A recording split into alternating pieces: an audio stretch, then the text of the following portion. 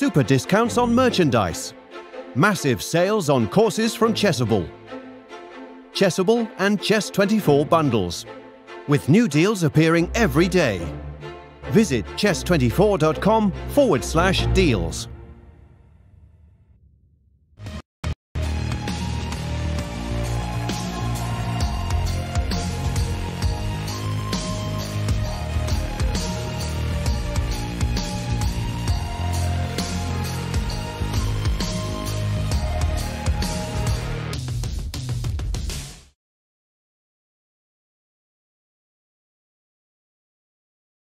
And queen takes f3. Oh!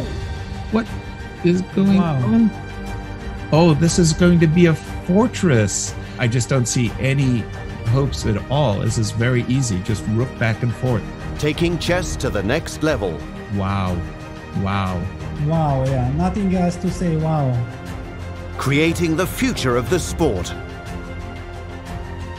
Introducing the Champions Chess Tour.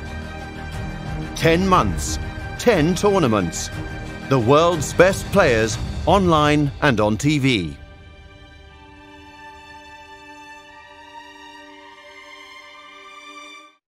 Let's take someone with a random account, with a random name that just seems attractive. Play live online against the world's top chess players while they stream their thoughts live. As a Chess24 Premium member, seize the chance to have your moment of fame. Get a peek inside their lives with question and answer sessions, in-depth teaching, analysis and interviews. The Champions Chess Tour, with countless accompanying events, is happening now. Tune in on Chess24.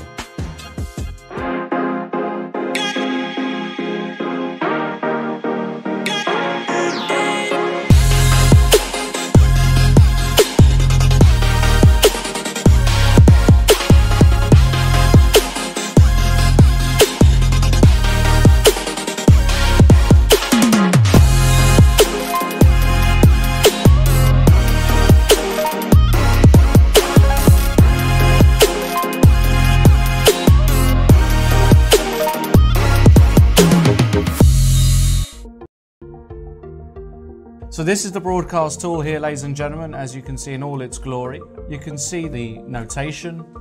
You can also see the engine evaluation next to each move, and also how long they spend.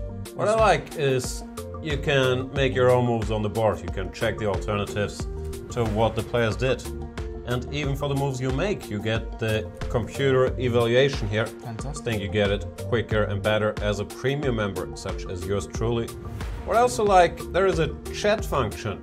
You can exchange things with people from all over the world. If you want to see something else, let's say you're watching a tournament and you want to see all the games at once, no problem displaying. I have no idea how many games there are, like 128 games at the same time. You can do even more. This is a team competition. You click on multi-board. That's beautiful. You can see all the 8 games going on at once. You can see the games and standings, which I... What we got? I'll click around. Games and standings here. Yeah.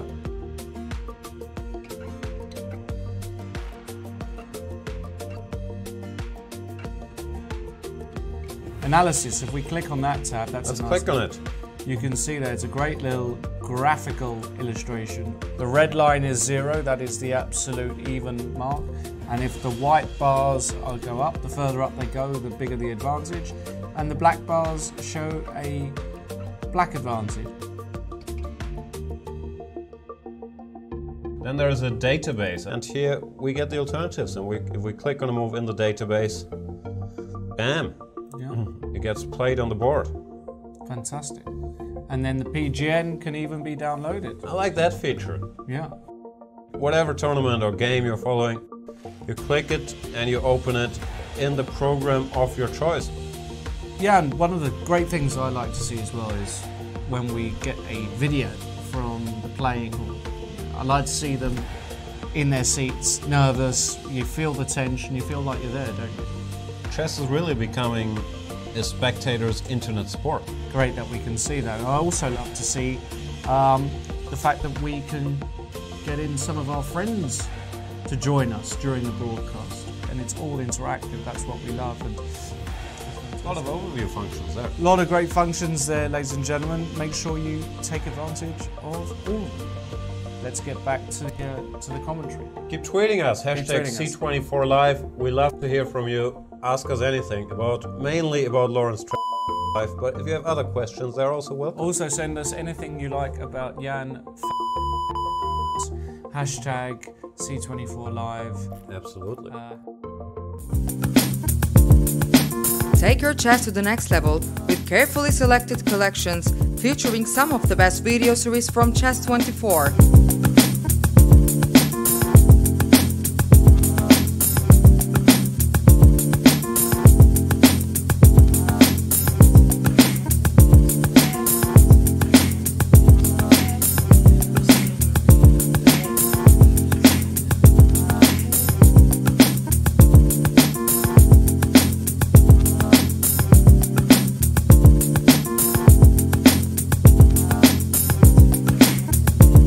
Buy the courses to own them forever, save up to 60%, or go premium and access all series while having all other privileges of premium membership.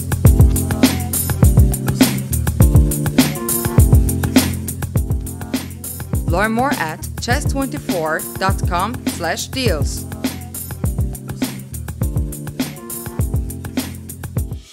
Want to raise your chess to a new level? Challenge Yourself is an exclusive, innovative experience designed for Chess24 Premium members. Train like a champ with a unique set of lessons prepared by the coaches of the challengers. Boris Gelfand and co will help you improve your chess. Play a champ. Play a grandmaster each day in Banter Blitz. Take advantage of this incredible opportunity from June 10th. Go premium and challenge yourself.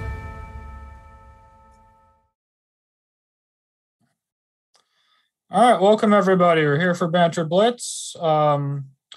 It's been quite a while since I have played any of these. I've been very busy with tournaments and whatnot. Had World Cup and then Sinkfield Cup and Grand Chess Tour, and then the 960 event that just finished, and now I'm in Montenegro for Euro Club Cup. But we're all here now and ready to get started. So let's see who wants to play. We'll just put my link to the Chessable courses in the chat, just because it's always good to advertise those. I'm going to try to play the repertoire as best I can. So just put this courses in the chat here. And just to be clear, I'm only going to interact with the Chess24 chat, not with YouTube or Twitch. So sorry about that. Let's just see, I'm resizing this here. And then, okay, I think we can get the show on the road. Let's see who wants to play. We'll start with Tumke. Let's see. Good luck, Tumke, and I will do my best. So we'll start with D4. This is Shankland repertoire. He's played D5. It's fine. And then okay, so A6, I was always recommending playing C5 and trying to play a better version of the exchange Slav, where Black will have already, because here he's going to have to play B6, I think, sooner or later. I don't really see another plan available to him. So when that happens, I guess he can, in theory, play E5, but it feels a bit far-fetched. When E6 comes, or when B6 comes, I will take it, and then he will not be able to take back with the A pawn, which is something Black is not thrilled about. So he will have to take back with the C pawn, and then we will get a version of the exchange Slav where Black's bishop on C8 is stuck inside the pawn chain. So in general, I don't love playing the exchange Slav with White, but you will. But I'm okay with doing it if I get an improved version. Okay, so he's played knight h5, which I don't really think he wants to open the H file, so I'm going to play bishop g3. And to people asking about the time control, I'll happily play 3-2 or 5-0. I might play a 3-0 game here or there, but I don't like. That's a bit fast for me. I don't love the whole flagging element of it. I'm also extremely tired. I got to Macedonia yesterday and massive jet lag, but I'm hanging in there. right, so queen f6, I'm not sure I understand, but I'm just going to keep developing normally. Maybe he should play with g6 and bishop g7. But yeah, he's going to suffocate under the space advantage if he doesn't do something to break out pretty soon. So he's played b6, but now I think he's going to regret bringing the queen out, because I can go queen a4, and after bishop d7, because his queen has left d8, I have the move bishop b5, which I believe wins the game immediately. Now, he didn't have to go down this hard, but I still think the position is sort of suspicious for black. Yeah, so here I think it's pretty clear the queen f6 move was not good. Yeah, thanks for the congratulations and condolences on the World Cup, everybody. It was certainly one of the best performances of my life, but, you know, I suspect the final match will haunt me for a long time. So that one, but this should fall apart very soon. Try to think the best way to finish it off. If knight e5, queen d8, knight d7, a b5, queen a8. I can start with bishop d7 and then knight e5. Do this.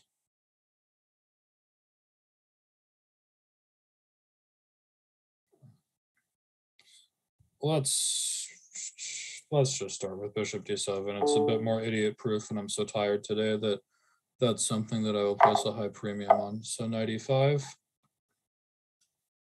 And now, maybe I should have started with knight e5 to avoid rook d8. But if he plays rook d8 here, I can play rook h4, and rook f4 is coming.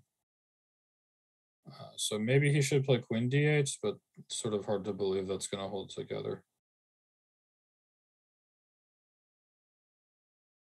Queen d8, I can play, for example, queen c6, and then his rook will have to move, and position seems like it should collapse.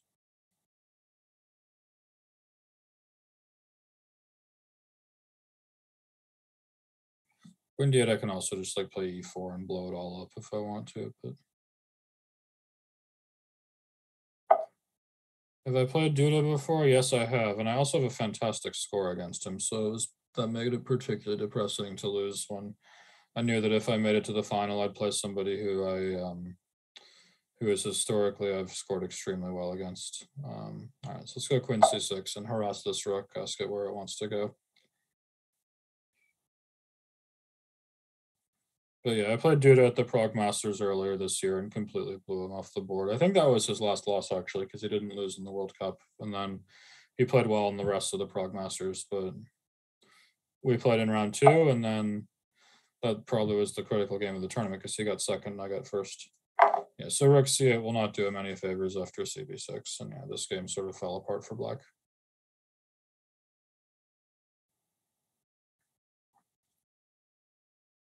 Yeah, he can't even play f6. There's knight g6, so I think it all just sort of... Well, that was the best move, I'm pretty sure, but I also don't think it will save him. In fact, I'm quite confident it won't. So... I see some boring moves that probably win.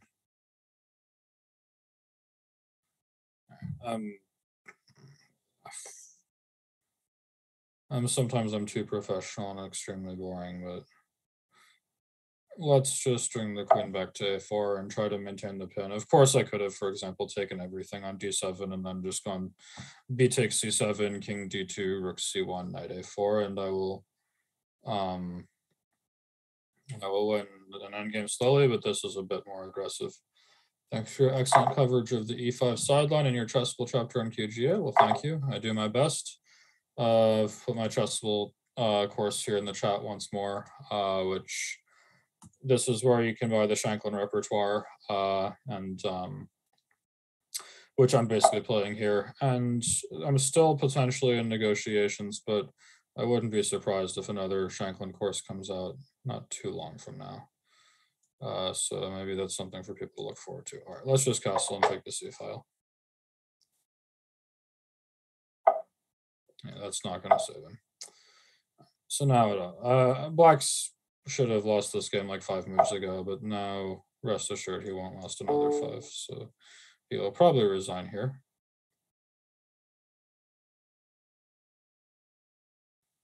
I'm thinking of doing an opening course. But yeah. I think this is the time to resign, Timke. So good game, Timke. I think queen f6 was not brilliant. All right, let's play with Happy Sunshine. Good luck to you, Happy Sunshine. Let's have a good game. From Australia. Very nice.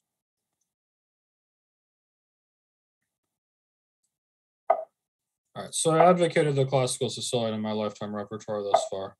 So I'm going to play it. I played it actually in the St. Louis Rapid and Blitz. I just played the repertoire.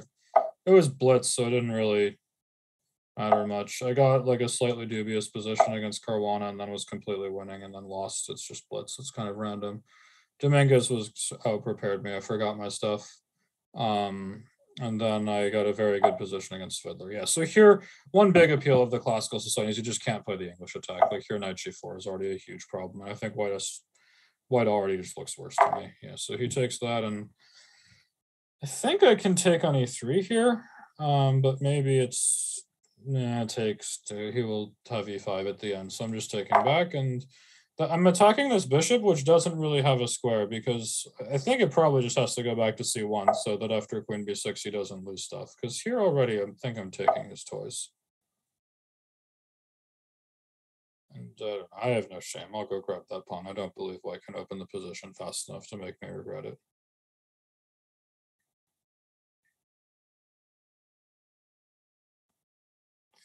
Which is better for lower-rated players, Semislav or Queen's Gambit declined? It's hard to say because I don't think it should be that contingent upon rating. Also, guys, I lied. I'm not going to take that pawn. I don't think it should necessarily be contingent upon rating, but rather on what you do well and what you don't have experience in. Because, I mean, if you take the Queen's Gambit decline in the Semislav, you're basically looking at the best solid option Black has against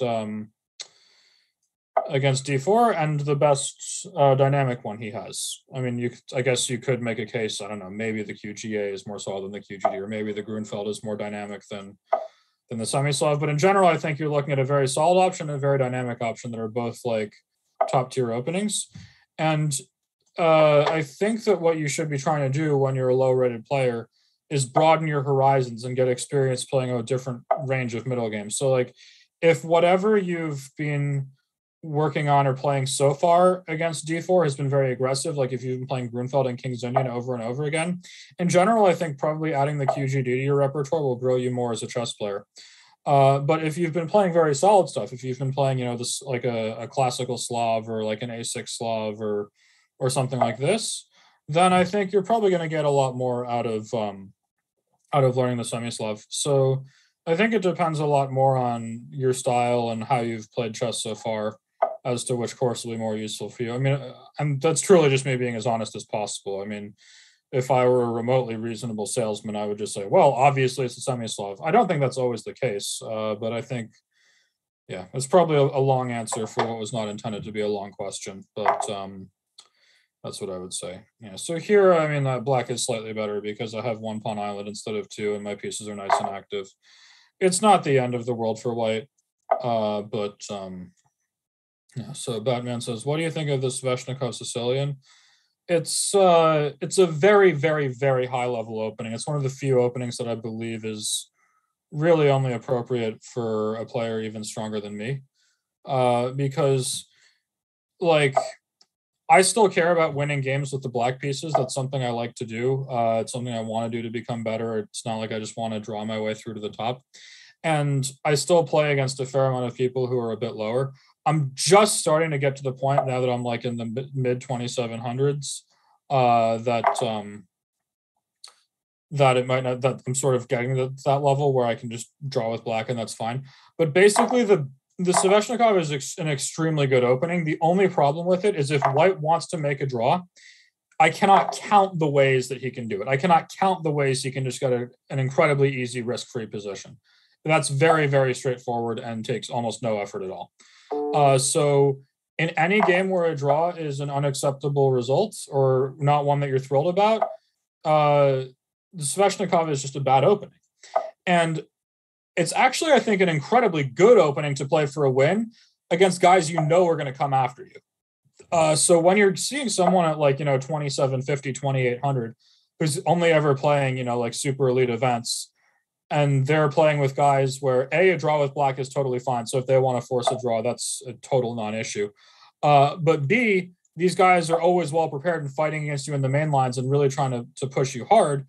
You're going to, they're not going to make the draws. You're going to be able to just play real chess. So in general, I think Sveshnikov is objectively a fantastic opening. It's just in practice, it doesn't really strike me as a very sensible one until you're at like a really high level. So maybe that's why I haven't played as much. I have toyed with the idea of playing with it a bit. Has my opinion changed that knight c3 is the only serious option against the French? I wouldn't say it's the only serious one. Like if you play the French and someone plays something other than knight c3, you can still lose. Trust me, I did against Karyakin when it mattered most. But I do think knight c3 is the only one that should be challenging from a theoretical point of view. I mean, but okay, look at my game with Karyakin. I equalized objectively on move 2 with no particular discussion. But at the same time, I didn't understand the structure well enough, and he outplayed me in the middle game, and I got myself mated. So, you have to, if you're playing the French with black, knight c3 is the most challenging option. That doesn't mean you shouldn't know what to do against the other ones. So yeah, these pawns are crashing through. What changes did you see in St. Louis around the club? Well, they've clearly expanded and they're growing and getting bigger and buying more space. So I haven't seen exactly what they've done with it yet. There's still a lot of construction, but I look forward to whatever that might bring. All right, so Happy Sunshine is still playing this game, which I'm a little surprised by, but it is his right.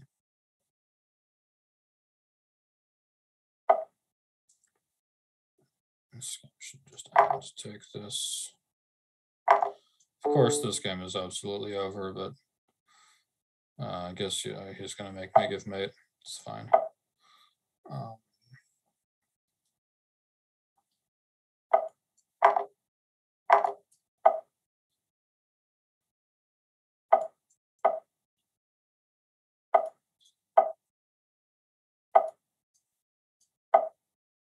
Let's see if I can mate him before he loses on time.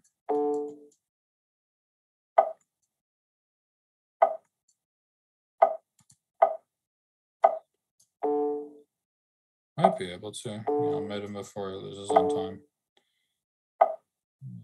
Is there a mate in 1 here? Is there a mate in 1?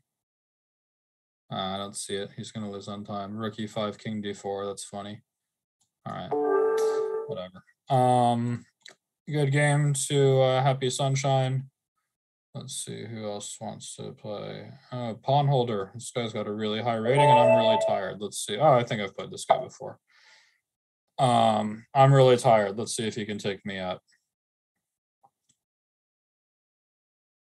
Went from 1500 to 3100, so it's a bit of a jump. All right, so I gave knight c3 in the course. Does he want a King's Indian or does he want some Grinfeld? So he wants King's Indian. I gave Gligorich, which was meant to be a very practical option. See if that holds true. Okay, bishop g4 is not a great move. It's a little tricky, like after c5. Do I just know nothing about chess? Maybe. Well, let's see. What is the c5? I guess if I take it, he's going to go queen a5 is his big idea. And then if I castle, dc, e5, knight fd7, he's sort of attacking my stuff. Let's just take the space with d5. I don't know what his big idea is here. All right, so we'll find out, I guess. But in general, I'm going to probably play like knight d2 next. Yeah, let's just go knight d2. I don't get this knight b6 move either because I thought the whole point of playing this way for black was that when I play a3, b4, he can play b6 and sort of hang tight. And that's not going to be a thing anymore. So a3, b4 is going to be much harder to meet. And without the light scored bishops, I mean, my light scored bishop obviously wasn't a great piece. It's going to be very hard for him to generate counterplay here. So yeah, there. I probably don't want to let him take on c3 because then c4 can become a weakness. So I'll start with rook fc1 and hopefully play for like a3, rook b1, and b4 in short order. All right, so he wants a Benoni structure, which I suppose makes some sense, but I'm also skeptical because his knight on b6 feels rather misplaced, as it will get in the way of his ability to play for a6 and b5, which would be the typical Benoni plan. All right, so f5 is very aggressive. It's probably a good move. I think it's sort of what he has to do. Let's play f3. Not sure which way I want to take back on e4. In general, I would think with a knight, but yeah, probably just with the knight is fine. I don't see a reason to change much. Yeah, I feel like my rooks are sort of dumb now, but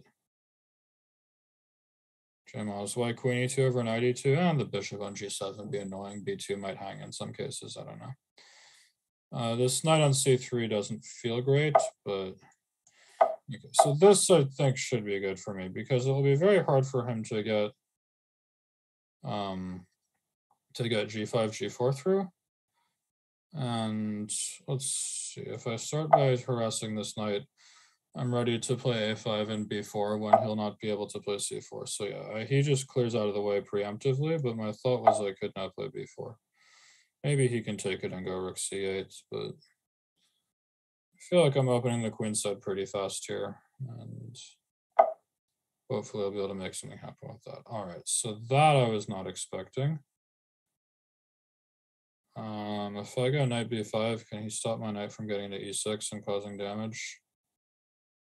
It's not easy. So, and also I can play dc, and then let's start with knight b5. This feels like a good move. I'm also sort of tempted to just take d6 next. He probably has to play rook fc8 here.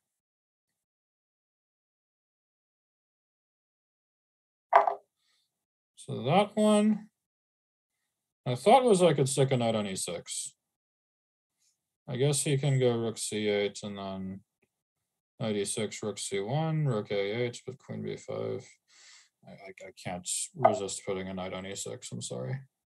Maybe he can just go a5 and give an exchange and hope that this pawn matters, but I think that's gonna do, in a position with open files for the rooks. I mean, he can take this one and then on c1, but I'm ready with queen b5 and I'm gonna get my material back, and then strategically this feels very dubious for black with the open c file and all these weak squares. Have I always been a pro, or did I leave a regular job? My last regular job was I was a soccer referee when I was 13. Does that count? I've always been a pro chess player. I went to college at some point, but even then I was largely a pro chess player.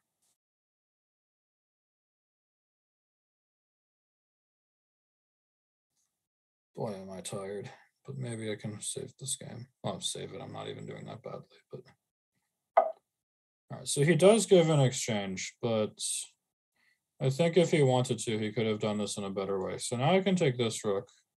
I guess he has to take with the rook now because he wants, really. So now my thought was, so I guess if I take on b4, if he plays knight ed3, bishop c5, knight c1, that seems okay for him. If knight ed3, I can just go like rook c4. Go rook c5. Actually, I like that a lot. Rook b4, knight ed3, rook c5. He has to take with the knight. Seems very bad for black. So I think this will simplify. He gets the exchange back, but I get back my sacrificed pawn. And then his knight on c5 looks nice, but it doesn't do very much, and he's left with a lot of weaknesses.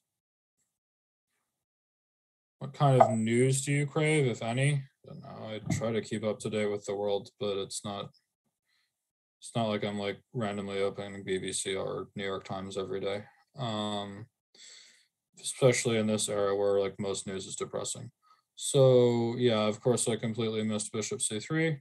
So I'm gonna go down a pawn, but with any luck it won't matter so much because knight c4 is gonna be a really good piece. And all right, so he doesn't even want the pawn on a5. Let's just go knight c4. I guess he wants to play bishop d4, but yeah, okay. I'm sort of, this guy's very fast, so I have to pick up the pace a little bit.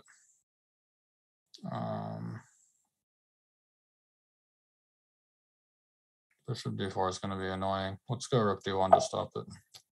At some point, I'm going to try to get e5 through. So let's go queen c2, I guess, harass this bishop a bit. Now knight d6 is a threat. All right, there, let's go queen d3, keep some squares under control. I could imagine, all right, let's, I can't take it easily. Let's go back to b1, seems like a good square. King h6, huh? Okay, h3, just keep everything nice and solid first. c7. Let's go king h1, get out of the way. Forward, now queen b3. Have to break through at some point, but it's not that easy to do. All right, so now knight d6 is a pretty legitimate threat. He goes there, that makes sense. Let's go queen d3. I'm sort of moving around in circles here kind of aimlessly, but maybe I'll be able to make progress in a second. I think I was starting to see a plan. So here, let's go rook b1 and start to harass from another direction. This bishop on c3 is sort of annoying to get rid of, but once I manage, I should be in good shape. So there, and then the bishop will probably have to move because, you know, now if queen d6, queen f6, I really am ready with knight d6. Whoa, knight e4. Of course, I missed this completely. And now I feel like a dunce for not making the draw.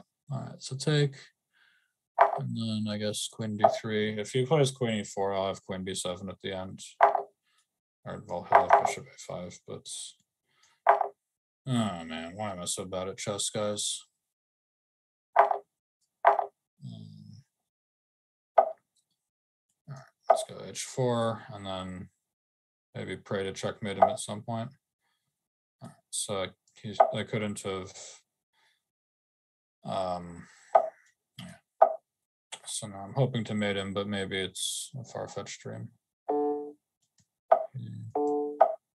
No, it's just been sort of outplayed in an egregious way. It's not that easy for him here, though. All right, yeah, that's a good move. So I guess I have to go rook f7, but now he just goes g4 and I'm gone. Right. No, he blundered that, but I was lost if he played g4. All right. So now I'm a pawn up by some miracle, but I should just, this game no longer has any relevance of queen, take, back. Let's see if I'm in time to. All right, I didn't have auto queen on. Anyhow, good game, pawn holder.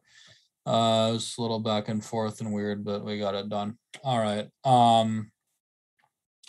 Let's see who else wants to play. Let's play with Mochilo, which looks like he has an animated banana as his picture. So good luck to Mochilo. Is chess playing a tradition in my family? No, not in the slightest. I was the first chess player of the group. They're not chess people. All right, so back to classical Sicilian. Hopefully I'll be able to banter a little bit more this time with an opponent who's not quite as challenging, but you never know. All right, knight takes c6 makes no sense. It just strengthens my center. And as I've mentioned in the course many times, I think that the only possible ways you can challenge a bishop on g7 in the Sicilian is to castle long and go give mate, or to play c3 d4, and neither of those things have happened here, so black should be in good shape. Let's continue to gain space. Oh, sorry guys, I played with a non-premium.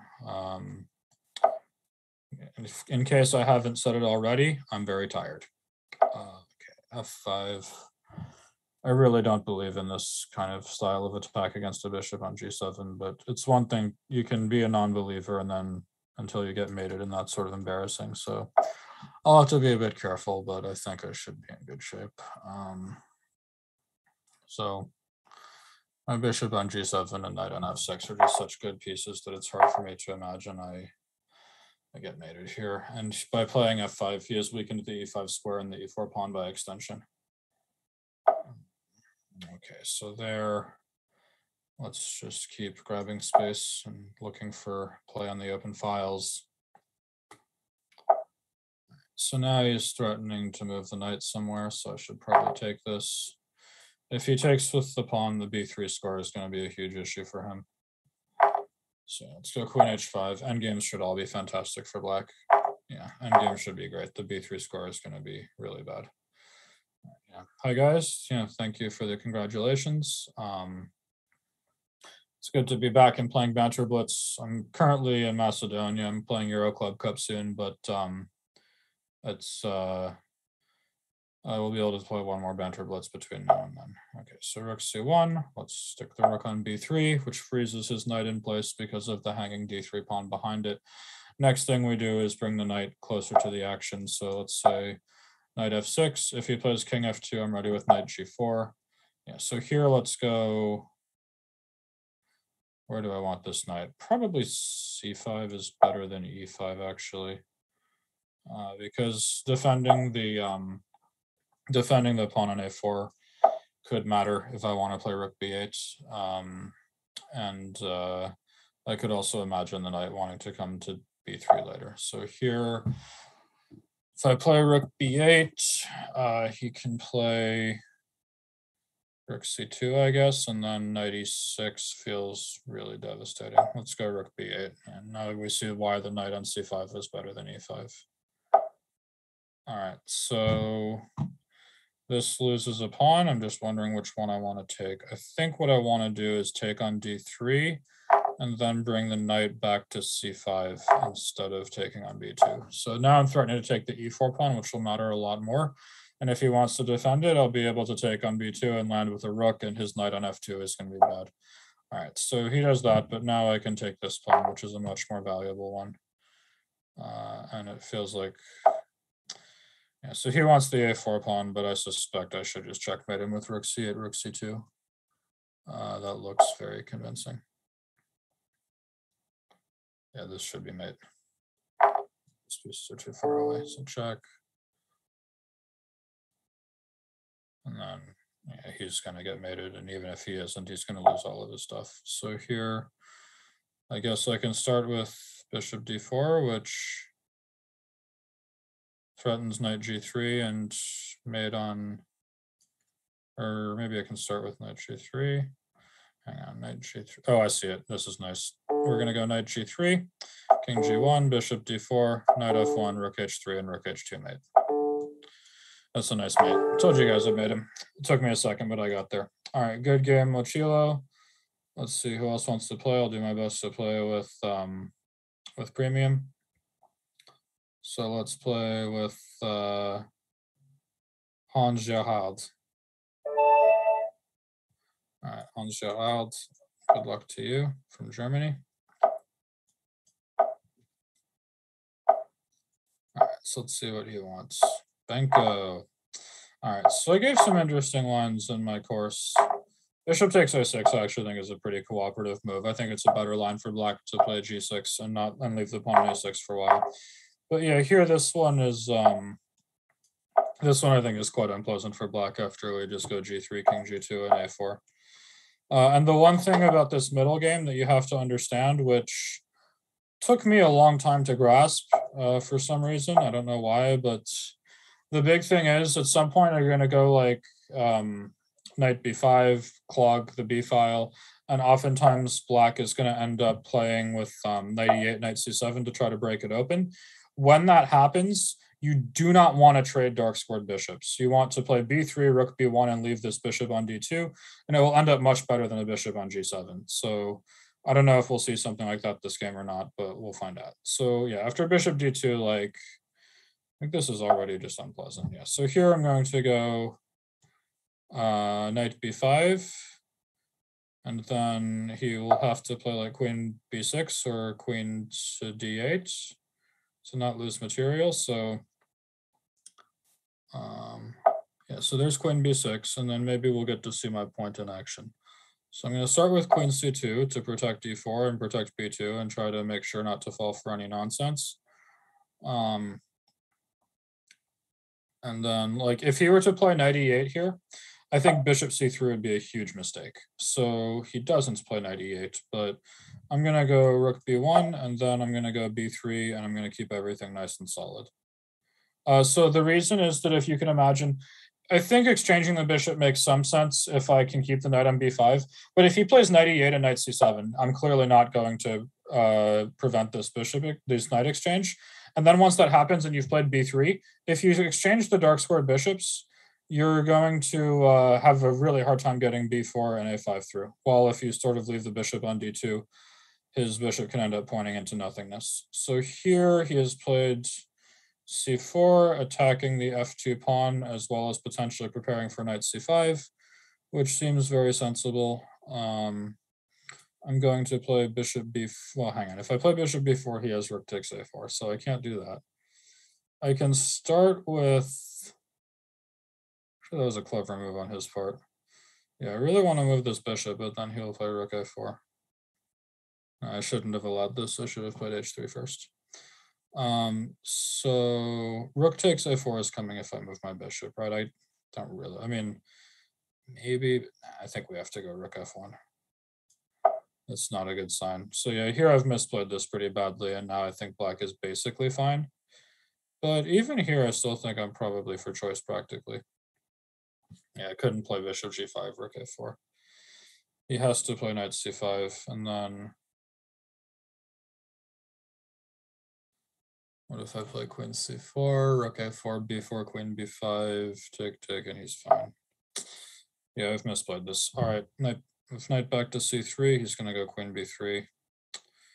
Yeah, I've misplayed this very badly. If h3 might be reasonable. h3, if rook a4, knight c3 wins. If knight a4, knight a3, it's probably okay. Yeah, I don't want to let him go knight d3. I think I have to play this move. He should probably play knight f6 now. But then I've at least forced his knight back.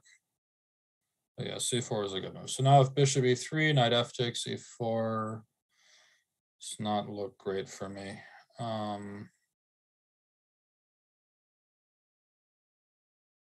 But maybe I can do it anyway. So let's say we start with bishop e3. He has to play knight f takes e4 now, and then I can play queen takes c4, and he cannot play rook takes a4 because of queen takes a4. So this, I think, sort of worked out. I've misplayed this, but I still like my position.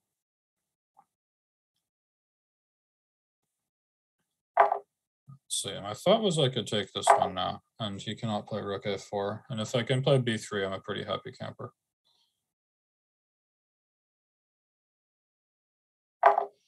Yeah, I didn't think you could do that. But maybe he will just be able to get enough counterplay to draw the game. But if he's clearly getting one pawn back for the exchange, but I suspect if knight bd4, he can take it and go knight d2. All right, so I got to go knight c3. He will get one pawn back for the exchange. And then he will struggle for the draw. He may be able to make it here, but objectively, I suspect maybe this position can be saved for black after, say, rook b1 and bishop c3. Yeah, knight c3, though, now his bishop gets frozen. So, but I guess it's hard for me to take advantage. Yeah, not easy. My knight doesn't get to the scores it needs to get to. He's just in time. Knight g5, h6 is nothing. All right, well, I can still try. So I'm going to go here.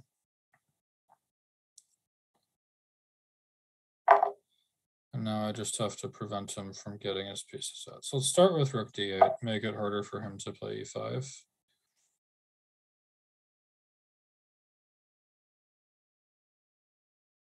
But no, this is probably a draw.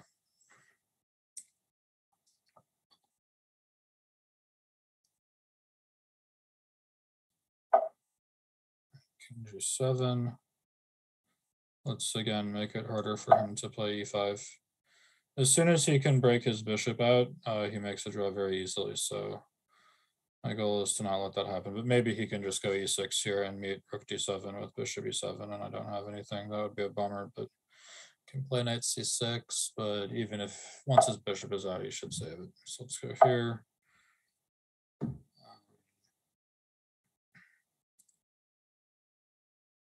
Bishop is still bad. So king f3, and I will win the d6 pawn for sure, but I think if he can trade the bishop for the knight, then the remaining 4 versus 3 is a draw. So here we go rook there, and now get ready for some kind of knight d8.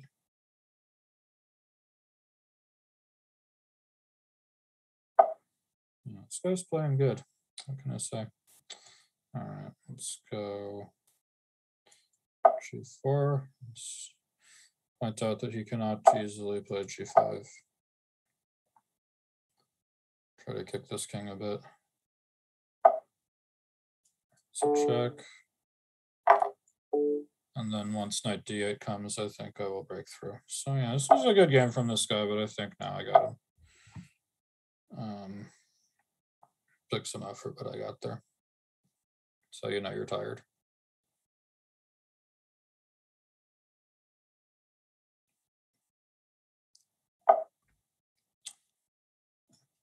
Take that, and then yeah, now it's gone. Once the base of the pawn chain falls. What's your opinion of which time controls you should play online to improve? General, the longer the better. The problem is like you have to find people willing to play with you, and almost nobody wants to play like classical games online. All right, king f5, rook d6 is not stalemate. In fact, rook f6 is checkmate. There, that's one missed mate and one today. All right, let's see, what else have we got here? All right, monkey king, Flanders, what do we got for me? Playing with Flanders. I should say some words that Flanders will not like, but I think Chess24 wouldn't like those either. But yeah, I don't know. If you can play 15-minute games online, those are probably pretty helpful. Good games, Hans Gerard. All right, so let's see if my English Reti and sideline repertoire hangs out. I'm still going to put it in the chat just to, for completeness' sake. So he's playing with b3, so I could just, I can't bring myself to just take c4 and go queen d4 and go pawn grabbing and losing a million tempi. So I'm just going to play it like a Shankland repertoire on Chessable. All right, so let's go bishop f5 and then e6, and it's a very solid setup. And whoa, d4? That makes no sense. Because I thought the whole goal was to try to fight for an e4 break at some point, and now that's clearly not happening. The bishop on g2 is going to be much worse than the bishop on f5. All right, so queen a5, rook c1. I don't have bishop a3 because of knight d5, so let's just castle. Just have to be careful not to blunder anything, and I'm definitely fuzzy-headed enough that it could happen. So this is a typical theme from one of the lines in the Semi-Slav, is that you can often play bishop b4 and provoke, and then the bishop comes back to d6, but the point is that the bishop on d2 is now worse than it would be on c1 because it sort of would like to be on b2 in this structure. But this only makes sense once white has already committed to playing b3. If Sam wins the US Championship, does he have another book ready? Well, the US Championship's coming up, and I've done a lot of work on theoretical rook endgames, which is my next book. That's still not particularly close to coming out. It's a very dense and demanding book, but well, if I win the US Championship, it'll probably be out not that long afterwards. Of course, it's unlikely that I'll win. I mean, there's 12 players. I'd say my odds are, I don't know, something like 10%, but well, stranger things have happened, as the past sort of proves. All right, so how do I want to handle this one? For locking the position, I think I should start with a6. because he's going to want to play a4 to try to get b5 through. And basically once a4 comes, then when he plays b5, it's harder for him to quickly play queen a4 because his pawn occupies the square that his queen needs. So now, whenever I want, I can play e4 and lock the position and try to mate him. But I think I want to be a little more patient first and start with rook e8. And I'm going to go like e4, knight f8, and then play it sort of like a King's Indian attack. But yeah, like once he plays a4 and I go e4, knight e1. Yeah, so let's go e4. He should probably play knight e1. And my thought was here that the inclusion of a6 and a4 should be in black's favor because in the structure after bc6, he sort of wants to play queen a4 to attack that pawn, and now he's not going to be able to.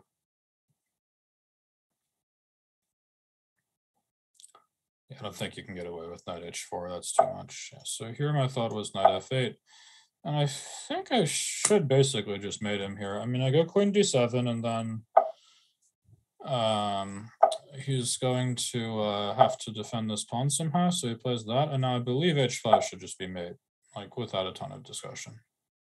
I'm not a great attacking player, but I think this really feels like it's checkmate.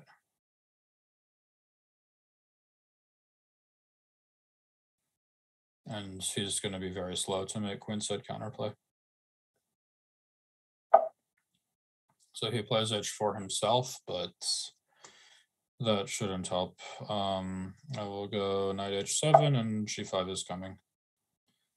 Do I now have Johan Helston in his strategy books? I know who he is. I don't think we've ever met, at least not that I can recall. I don't know about his strategy books, but so yeah, I wouldn't venture any opinions. All right, so if I play g5 right now, I'm at least a little bit annoyed by hg5, knight g5, and then f4. So I want to get my king out of the way first and get ready for rook g8. How long does it generally take you to learn a new opening and be ready to play it in a classical game? It depends what the opening is, like, and it also depends what you refer to as a new opening. So for example, if you want to, if in the knight or for white, instead of bishop e3, e5, knight b3, you want to play knight f3 and you want to learn knight f3, you can easily learn that in an hour or two. But like, if you're like, well, I've played the knight for my whole life and now I want to play the Berlin, that's a lot more demanding. All right, so here I think I'm going to go rook a b8. I don't love exchanging rooks. I'm sort of tempted to play rook a7 and say, look, I have one bad rook, go do something about it. I have everything else under control, but here, because his other rook will struggle to join the game, I think I can do this. And of course, after rook b8, I will take with the bishop, not with the rook. I don't care about the b file. I just want to keep the b7 score under control. I probably could have even just ignored this rook, but all right. So he plays knight e2, but that should walk into bishop g4, when actually here is really hard for white to move.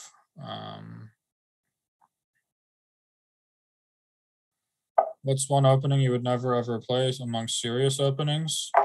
I've played almost everything, but there's a few I haven't touched because I don't believe in them. One is King's Indian, just because I don't like those positions for black. I'm much more comfortable on the white side. Another is the Petrov. I just can't bring myself to do that. I know it's a good opening, but I mean, it just feels like at some point, why play chess? And I don't like the Queen's Gambit Accepted. I've never played that for black either, but I've played just about everything else that's worth its salt. So here I managed to break through against Monkey King. He played f3, which sort of looked like a suicidal move, but I don't really think he had a choice just because he couldn't really wait to like let me play g5 and just crush him. All right, so let's play with Jose Maya. Or Jose Moya. Okay. Jose Moya from Spain, good luck. At your level, what are the things you focus on to improve? Obviously, I mean, I prepare much deeper than I try to prepare deeper every day. I go over a lot of my games and look for mistakes. I solve endless exercises that my coach Jakob gives me. But yeah, I said, knowing Sam is a hardcore d4, d5 oriented player, I can't imagine him playing Berlin. I actually have played Berlin a fair amount in my life, not a ton. I've had some success with it, but if I'm in like a really solid mood, that's the opening I choose. The Berlin is my screw you and screw chess attitude opening. But yeah, all right. So this guy has played bishop e2, which I don't really get. And now he's played f4 as well, and I feel like doing this before castling is asking for it. I guess the point of bishop e2 is that after bishop h4, I probably can't get away with taking e4. Do I hope? Oh, okay. Yeah, well, sorry, Jose Moy. I guess we don't get to play. There we go. I have lost in 12 moves entirely on the board for no other reason. There's the resign button. So sorry, Jose Moya. I'll give you a rematch if you want, so we can actually play a real game. So to jump, do you hope to reach a place in the candidates tournament at the Grand Prix? No, I don't hope to win the tournament. Reaching the candidates would suck. That would be terrible. I definitely don't want to win the tournament. I'm showing up and trying not to win. All right. Let's see. We have a GM in the mix. SWBI chess. All right, from Scotland. Oh, is this Yakov? Is he trolling me? This could be Yakov trolling me. Someone from Scotland. Let's see if it's Yakov trolling me.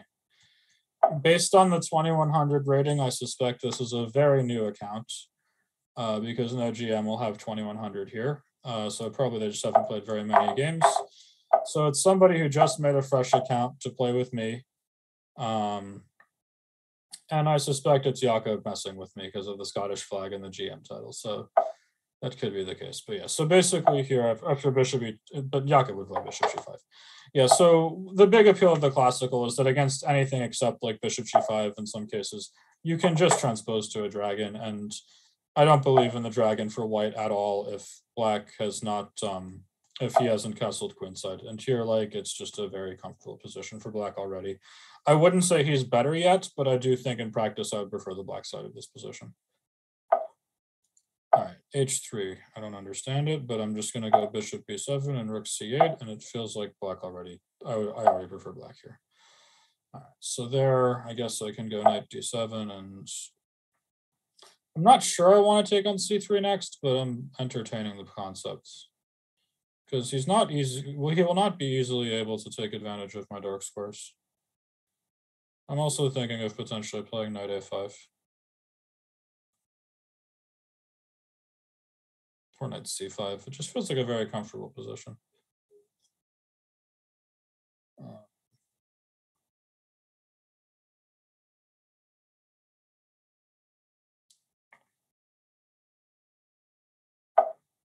Okay, knight d4. So I think taking this and going e5 feels very good. I've always liked these structures for black when, especially with the bishop on g7, like I played a similar one with Fiddler. And when this knight comes to e5, it just feels like black is very comfortable. I suspect this may be Jakob, but he played some non-critical line that I would have expected better from him. All right, so there I think we can take this knight because I don't think he wants to take with the queen. And if he takes with the pawn, he gets a very structurally dubious position. If I had to choose another state to live in the US, which state would you choose? I don't know. I love California, but I mean, it would have to be like, you know, a reasonably central hub with like really nice, good weather. So maybe like Florida or Texas, but like California is the best. Trust me, it's the best. All right, so let's keep ransacking the second rank. If he takes on d6, I will take back, take on f3, take on a2, and I should just be multiple pawns up. So there, sure. I guess I can start with queen h4 and harass this bishop.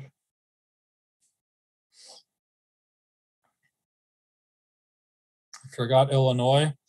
Yeah, that's a little cold for my taste. I'm sure it has its charms, but not really my thing. All right, let's go rook c2, I guess.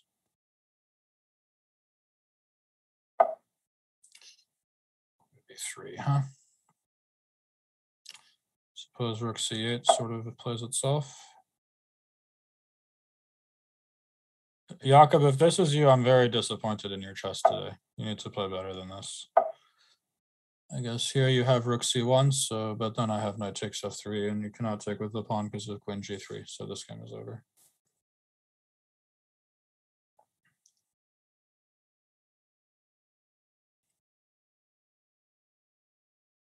But yeah, I guess if you made me pick another state, it would be Florida or Texas. Those would be my choices, I think. Check, check. How are we gonna end this one? Check and bishop e5 seems good.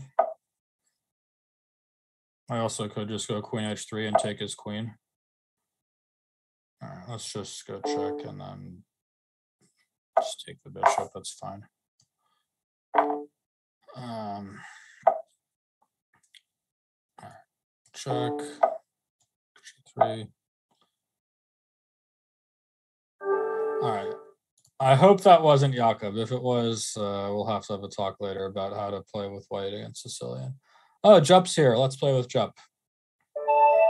Okay, Suerte Jup. Let's have a good game.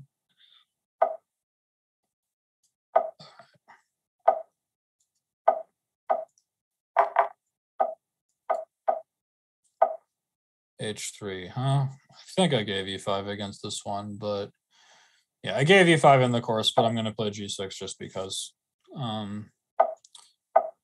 I don't really believe in the dragon for white that much if he's played. I mean, this is a pretty good version for him, but all right, let's try the knight takes d4 line with bishop e6. Like, normally this line loses by one tempo when white plays f3 and h4, but here he will be a tempo down, so that will give black some extra time and hopefully change the character of the game. So for example here, I think I can play queen a5 because if he plays knight d5, I go queen d2, knight e7, king h8, rook d2, and because he hasn't played f3, I can play knight takes e4 at the end, bishop g7, king g7, rook e2, d5 seems fine. Let's go queen f5. I don't believe in knight d5.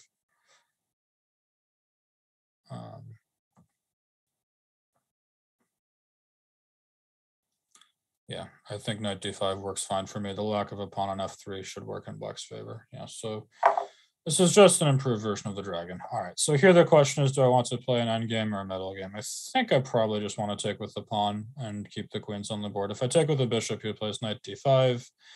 And black is definitely fine after...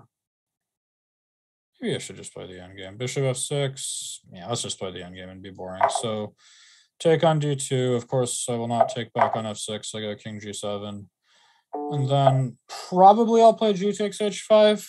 You can run with the king, but maybe I can do that. But g takes h5 is not so bad. Like, it's very annoying for him to actually harass this pawn in a meaningful way.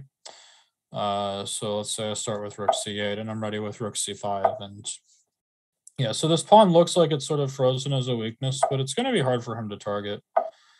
And in the meantime, I'm not without my counterplay. So yeah, the king coming to e5 will be very good. f5 could come at any moment then. And all right, so he plays g3. I think I'm going to provoke him into playing f3 because if he does, then his g-pawn will be a huge weakness. So, oh yeah, Hawaii, I forgot about that. There's a lot of charm to that place as well. All right, so let's go rook c8. I think black should already be a little bit better here. It's not, it feels more comfortable at least to me. So we can start with b5, let's say, and gain some space. And maybe he can go, yeah, because you can't play b4 ever, so I'm not really scared of much. And do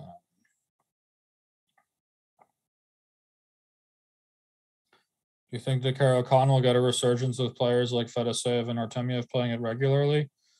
Not really. I think the Caro-Kann always has sort of the same reputation where it's not wildly common, doesn't get played a lot. There's a few practitioners who do it and have good results, and every now and then it'll be a fad for a few games.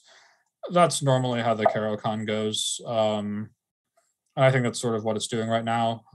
But yeah, Not to bring up bad memories, but do you think Karyakin is still a serious contender for world champ? I don't know. It's tough to tell. I mean, when I played with him in the World Cup, I did not feel like he was better than me. But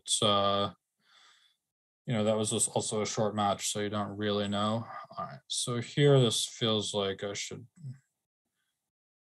like a race should not be so bad for me. So if I take d5, rook d5, rook c4, rook b5, rook e4, no, that's too much. Let's start with king e6 and just sort of solidify the position a little bit. Additionally, if I want to race someday, if I want to take on d5 and go for rook c4 and stuff like that, I can then play f5 faster. Nepo will play the King's Gambit in the World Championship. I find that unlikely. So now f5 is playable. Yeah, let's play f5 and try to complicate the game a bit and what's otherwise been a pretty dull affair. All right, so there. Few ways I can handle this, but let's just gain some space. Perhaps I could have been more incisive, but I was thinking about rook c4, but ef5 was kind of frustrating me.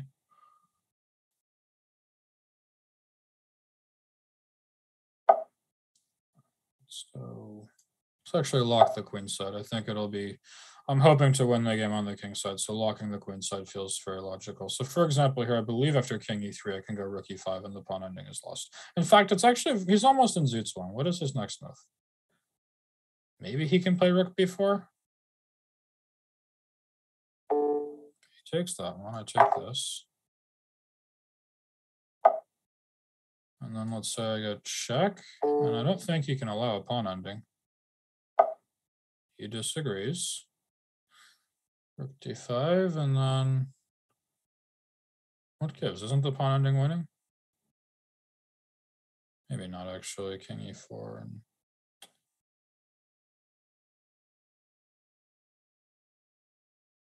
let's rook d5 c4, I guess is no, it's not going to work either. I think the pawn ending might be a win, so I'm going to give this a try. All right, so c4. I can take c4 first, I guess. And then do I want a pawn ending is the question. Take d5. Yeah, this has to work, d5. I think my pawn should be too good. He's going to be too slow to get the king over to a4 and take the pawn and come back. What was the most important thing you did with your chess studies across the 2700 mark? Just constant work on calculation over and over and over again until I got better. It's tedious, it's not fun, it can be draining emotionally, and it's really tough, but it does work. Yeah, so here he's gonna go try to play f3. I suppose that makes sense, but it's hard to believe. Even then, it's gonna be hard for him to make a passed pawn. So let's go king a4, f3. I will start with this check and then g takes f3 next.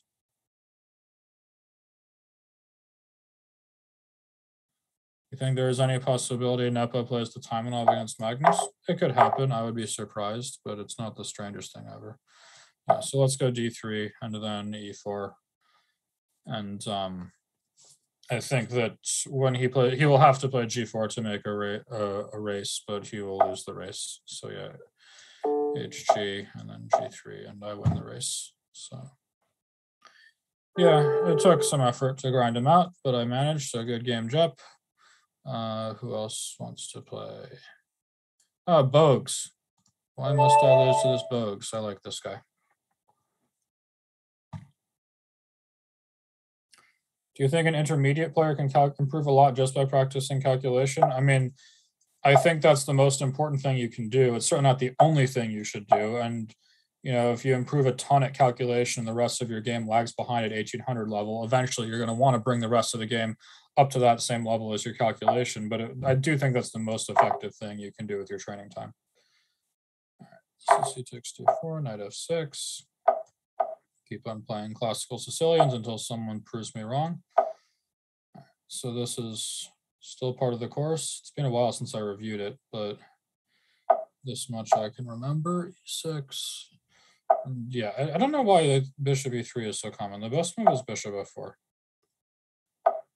So here, this just feels like a bad version for white of a normal Sicilian. I mean, I'm going to have wasted one tempo on queen b6, queen c7, but white's clearly going to waste the tempo himself on moving that bishop twice, which he just did. And secondly, oftentimes moving that bishop isn't even necessary. You just want to like start throwing g4, g5 and leave the bishop at home when you castle long. The bishop on f1 isn't that much worse than it is on d3. And finally, knight b3 is out of place. So I think white's sort of down like maybe half a tempo if I were speaking conservatively, but maybe even more if I want to be really provocative in my statements. So yeah, here we're going bishop b7. If he castles long, okay, so a3. I think I should start with bishop e7, and if he castles short, I can just sort of castle short myself and play normally. And if he castles long, b4 should brutalize him. And if he plays g4, I'm going to play b4 because then, yeah.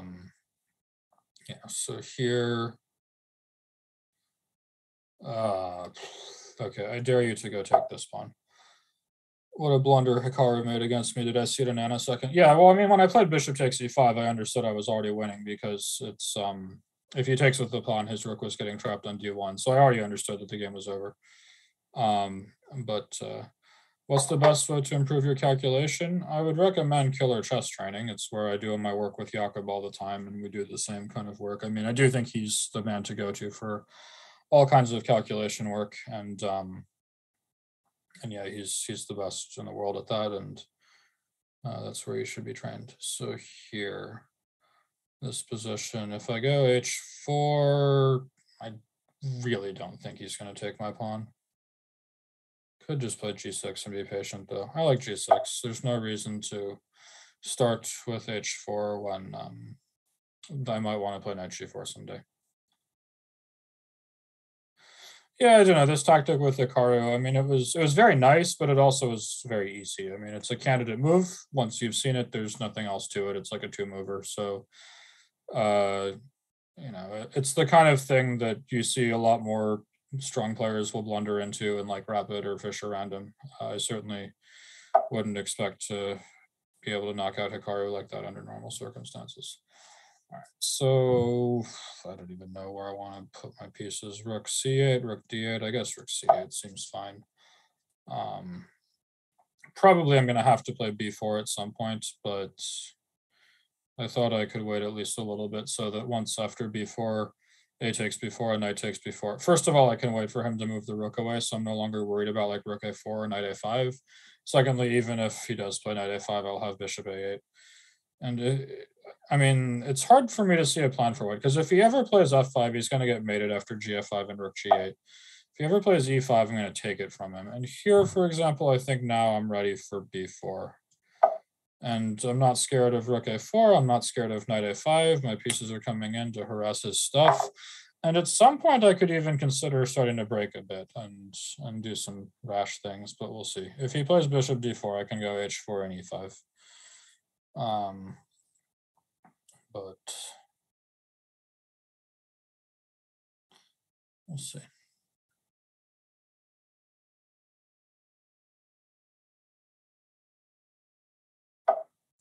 That cannot work. You're going to get checkmated. So rook g8 just straight up looks like checkmate, or at least a queen. So I want to take d3 first just to make sure there's no weird fe6, bishop g6 that I don't even believe in anyway. Just go rook g8, right? I mean, bishop g5 and then knight h7 or something. So let's start with rook g8. I don't think I need to take on d3. I guess he has to play bishop g5 and hope for the best, but I think I can probably just take a tempo off and play e5.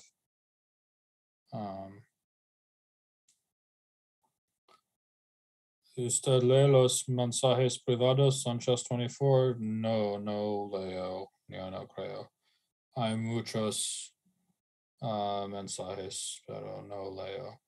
Si quieres hablar conmigo, Ablarkanmi website, samshankland.com, contact form. And yeah, as you can tell, my Spanish is less than brilliant. It's my third language. French, I speak very well, but Spanish is just bad. Yeah, so maybe I could have. There was some chaos coming on after like knight h7, fe6. Maybe it worked for me, but I just don't care. I think that I can take one move off to secure my center, and then get ready for knight h7. And so to Batman, why does the Black King on e8 stay on e8 so often in the Sicilian? Well, it's not that often, but in this particular line, White's only remotely sensible plan is to try to mate you on the king side. You don't really want to go to the queen side, and like White's position makes no sense against the king in the center, so it sort of stays. All right, so here he has anchored this bishop, which is a bit annoying. And if knight h7, he can play f6. And then he's opening the f file with good counterplay. So this actually isn't as easy. And now I'm sort of thinking maybe I should have taken that bishop so that I could have played like queen b6 here and gone after his queen side instead. Because now he can take with the queen, but I still think I can take this one. And if queen takes, I can play queen c4. And another problem for White is like every endgame is just going to suck too. Like, for example, like just giving me these pawns. So for example, after queen d3, queen c4, if he takes my queen, I have rook c4. Knight a5 I don't think works because I have bishop takes g2 and then rook takes h4, and his bishop on g5 will be pinned. But like this endgame is just going to suck. Like he's not mated, but neither am I. And then I've got the bishop pair and this massive pawn mass. Like that's got to count for something. So rook f2, and now like just trade queens and knight g4 and bishop g5, and it looks horrible. So yeah, this is just bad for White. Did I get to hang with Kasparov at St. Louis? I mean, I saw him a bit now and then, of course, and I discussed a little bit of chess with him, but I don't know if hang out was the right word, but I definitely got to speak with him, which was a real treat. He's there's not many people out there maybe that will make me squeal like a little schoolgirl when I see them, but like he's sort of the one. All right, so he can't take my pawns, so let's just activate my pieces. Folks, we're done here.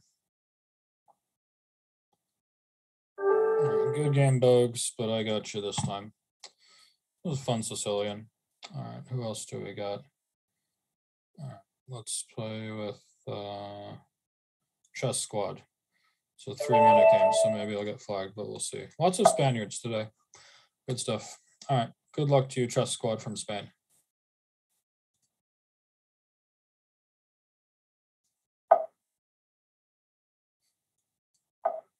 Whose team do I think is stronger? I just don't know. I mean, I was on Magnus's team once upon a time, and it seems like I won't be again at this point because he seems to not want me, and that's totally fine. It's his decision. It doesn't. I'm totally okay with that. But I don't know. I don't even know who's on Magnus's team at this point, and I don't know. And I know who's on Nepo's team, but I've never worked with them, so it's hard to tell. But I don't think this match is going to be decided at home. I think it will be decided at the board. But yeah, so I recommended this bishop e2 move in my course, and the big point was that instead of bishop d3, was that here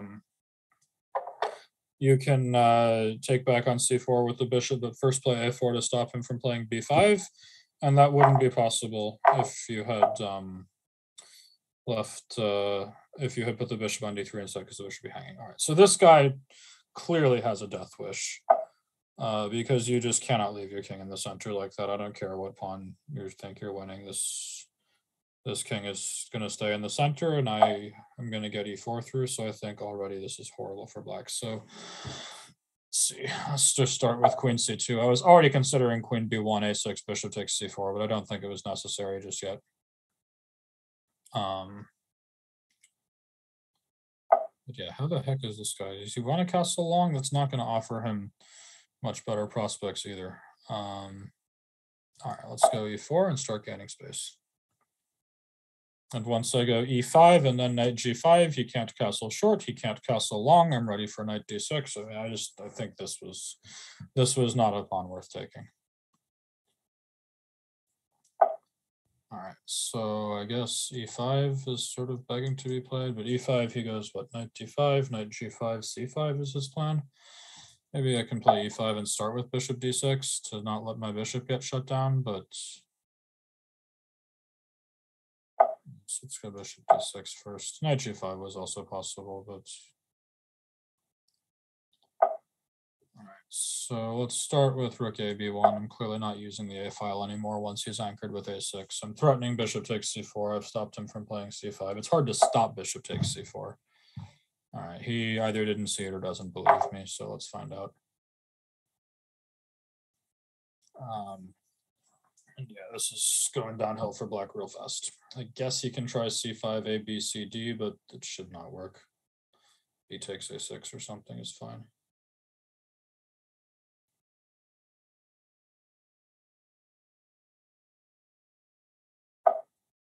So I thought this was going to fall apart. I mean, his king just can't get out of the center. That's the big problem. So let's take, so what do I want to take with? Probably the rook. Rook takes, and then if bishop a6, a little annoying. I don't really care if you take that one, but let's see. Let's take this way, I think is probably easier. And if cd4, I think the best is queen a4, and he cannot take on c3 because I'll take everything on d7. And so here I will get my pawn back on d4, remain a pawn up. He also is hard pressed to stop bishop takes d7. He might have to play something like knight 5 b6, which is a very sad move. Even that, I still take on d7. So like, in fact, actually just straight up, I don't see how he stops it. I guess he can play bishop a8, which is a really sad move. But what else? Yeah, so he does, and now how do I want to finish this off? I can play rook a1. When if he takes on c3, I have bishop d7 and queen a8. That seems pretty good. And if bishop back to b7, I can play the other rook to b1. So I thought this was working. But yeah. All right, let's just take this one and piece up. Yeah, okay, let's get the queen out of dodge and get ready for taking stuff. 2 pieces up, I think I can win this one. All right, good game, chess squad. I think this was not a pawn worth taking. Let's see, who should I play with? So the Venja 5, I think I've seen you around before. All right. Let's see if we get a rouser or if white plays a chicken line.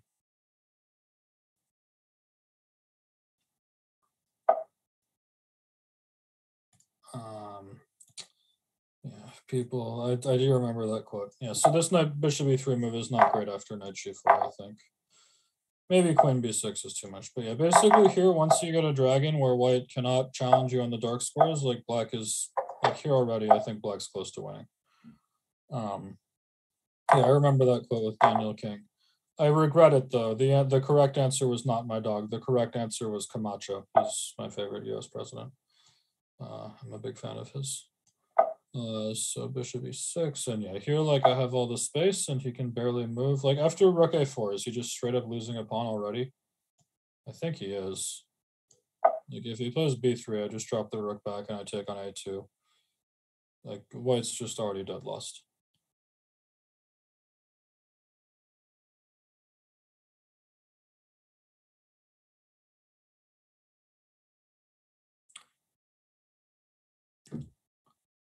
But yeah, I am a big fan of President Camacho.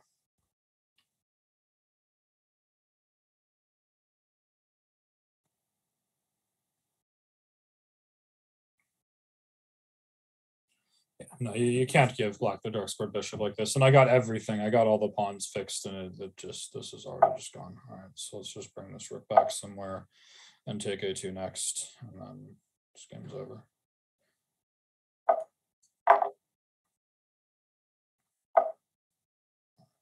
see how he likes the bishop on d4.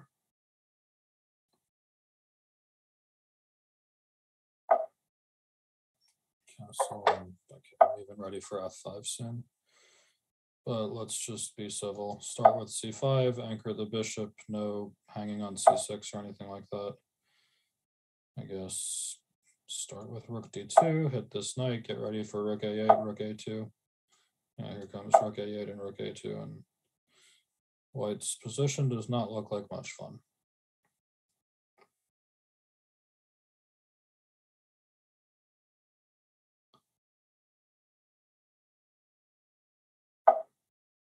So rook a2, fe6. I can even just go f takes e6 back, but no, we'll play rook takes g2, e takes f7, king f8, and that's checkmate. So, but I'm not even going to give him this bishop. There's no reason. Like, everything wins. I mean, rook a2 was certainly good enough, but why not keep a piece and then mate him as well without sacrificing?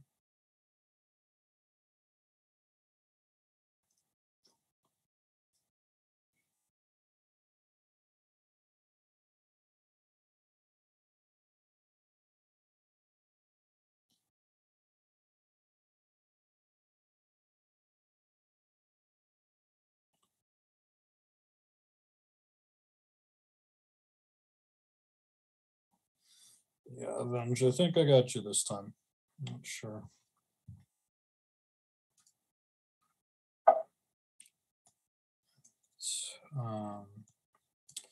Yeah, keep your eye on the prize.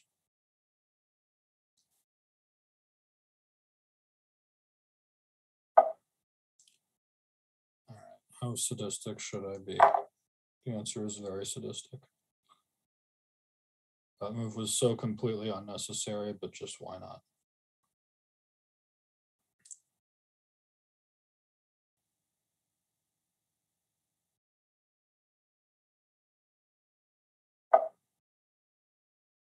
Okay, let's take the knight.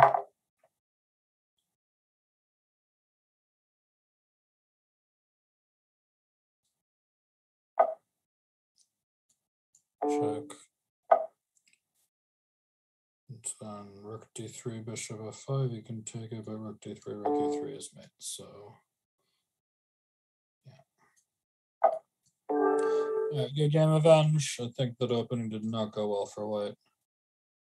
Stan Marsh. I think we have time for one more. All right, good luck, Stan Marsh. Let's see what we got.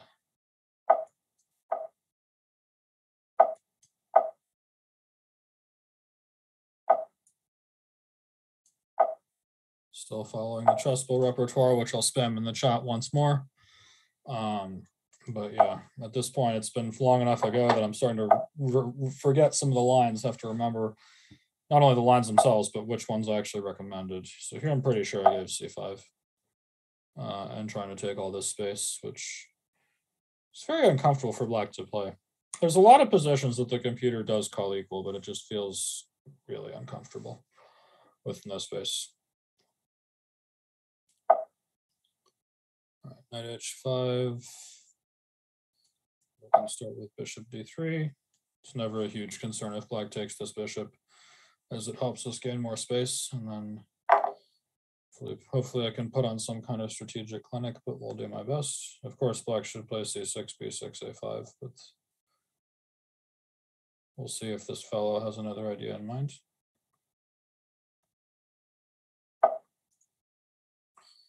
He starts with b6. I don't know if you're allowed to do that. Knight e5 might be annoying, but nah, let's just go b4. I think there might have been some line with like knight e5 and then knight e5, c6, knight b8, knight e5, bishop d6, and queen h5 or something, but I can't remember and I don't want to deal with stuff. I think I just gave b4 in the course and this is fine. Yeah, so a5, a3. Take all the space.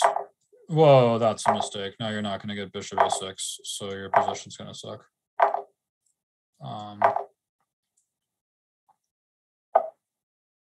All right, yeah. If you don't get bishop a6 to trade off the white squared bishops, like, and you end up with 2 bad bishops instead of 1. Furthermore, even when you do that, you're not supposed to open the queen side for black like this. I think black's basically lost already.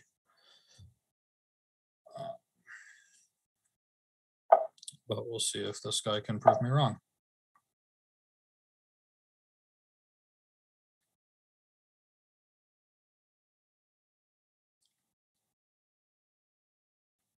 You can go queen a8, but I will take it, and then you take back. And after knight e5, I mean, I'm genuinely curious what you ever plan to do about getting that bishop out.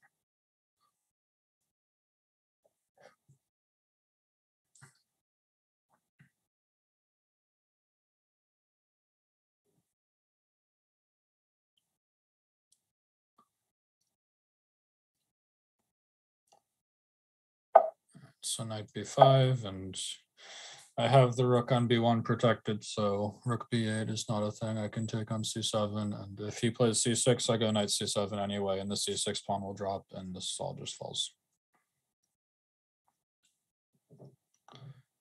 Guess he can play bishop d8.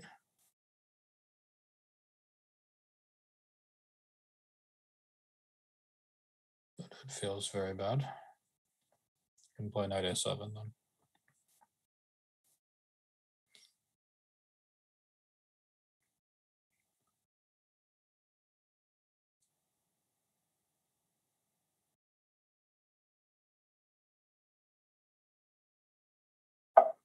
Okay, so he gives the pawn, which probably he had to do, but just to get the bishop some breathing room, but I don't believe it will save him.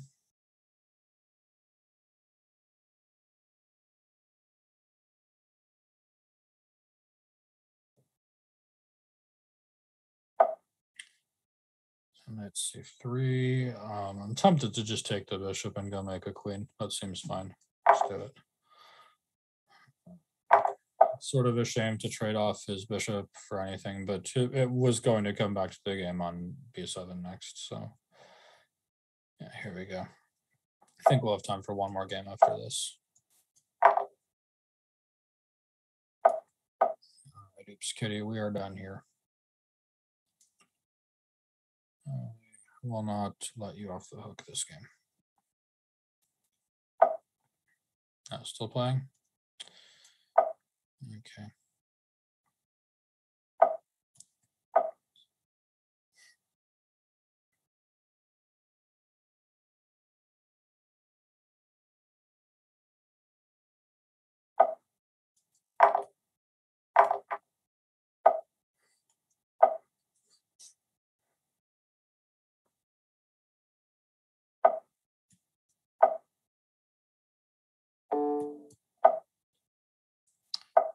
Not much to see here, guys. All right, good game, Oops Kitty. I think we got time for one more. Let's play with, see if I can find somebody strong. Let's play with Makovich. He has a high rating from Belarus. So good luck, Makovich. It's a short game because we only have 5 minutes, but should be fun. So good luck and let's have a good game. Still playing the chessable repertoire. So we'll follow it to the extent that I can remember it.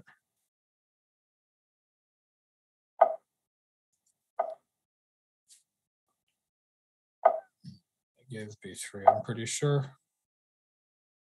But my head is foggy as well because I'm so darn tired. Right, I don't even remember. Did I start with knight c3 here? I'm pretty sure I did. I think I gave we start with knight c3.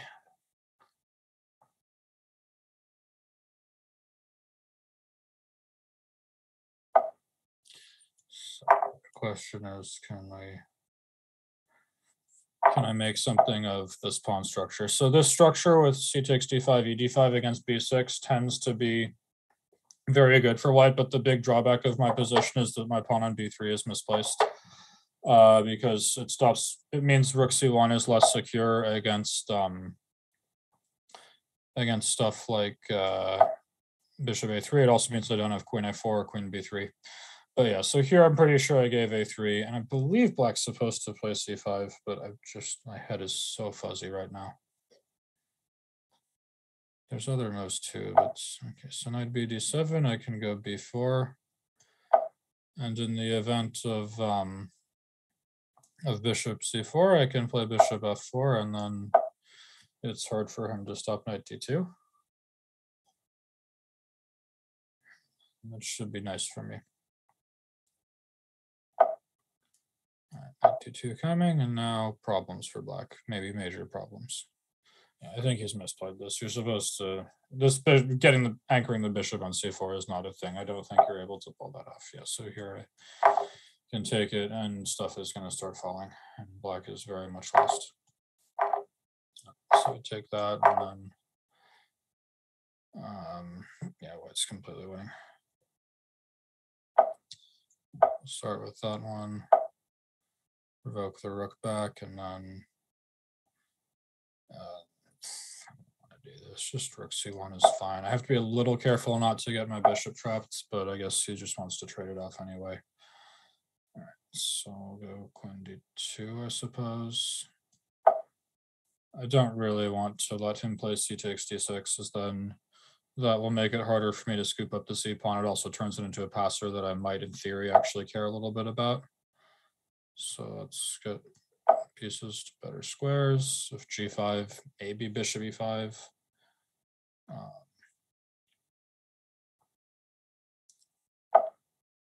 So now that e5 is a threat, he will have to do something about this. And once I take it this way, yeah, not much more to say here. d6, sure. Let's just go d5 and h3, but I don't believe you're going to checkmate me. So I'm going to go a4, I'm going to go a5, I'm going to kick that knight away, I'm going to take c4, and that should be very convincing route to victory. All right, so let's just take this to be completely idiot-proof. It's not like that knight was going to mate me, but just in case, I was worried about somehow that knight landing on g4. But here, I've got all the extra pawns. After rook cd8, I must not take with the pawn on c6, but beyond that, I don't really see a way that I can manage to screw this up. All right, so I guess let's just take with, what, b5? I can also play b5. Let's take with the rook, and then the rook again. And he cannot play rook b8 even, so there's just no moves. What, 3 pawns up? Seems sufficient.